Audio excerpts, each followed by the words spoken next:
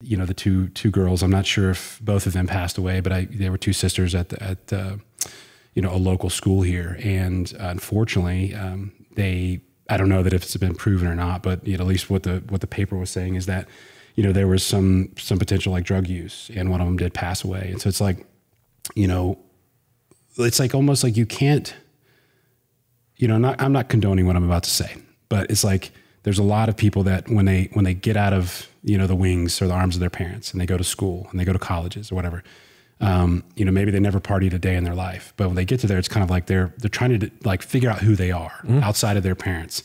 And it's almost like you can't ever do that. Like that's just not acceptable anymore. Like you can't just go experiment, with something or, some party favor, let's just call it that. You can't, there's just, you're playing with life or death. Yeah. And that's a huge fucking gamble. Well, and that's one of the things, like I've been trying to go into schools, and reach out to that younger crowd a little bit. Cause you're right. Like back in the day, man, like there was that experimental phase, and I'm not gonna say it was safe, but it wasn't a life or death situation every night. And now you don't know what you're getting. Yeah. And that's what I try to tell these kids, parents, like just keep an eye on your kids. And for the kids, they need to know what's out there. They lack the life experience to really know what they're getting into. And we've seen a huge increase in juvenile overdoses over the last 2 years.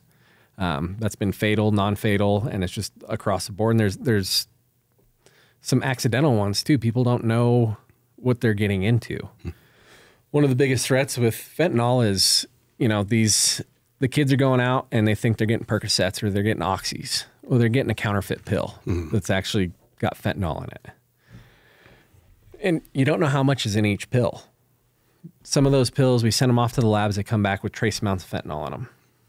And then some of them come back with 7 to 8 milligrams of fentanyl in them.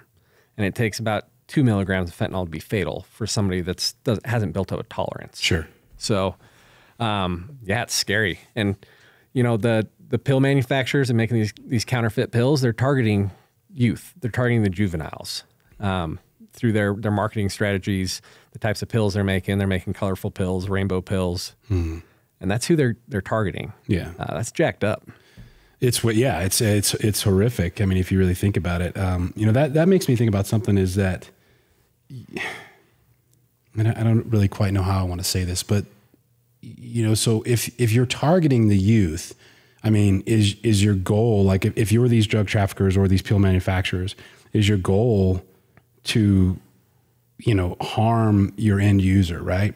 Your quote unquote, your client, let's just call it that. If you kill your client, they can't come back and spend more money. So it's like, in my head, it's like, when you guys are sending off, like maybe in these large seizures, if you send off 1,000 pills, is there 1 or 10 or 100 that are over? I mean, like, what have you guys kind of found out what that ratio is, or is it just?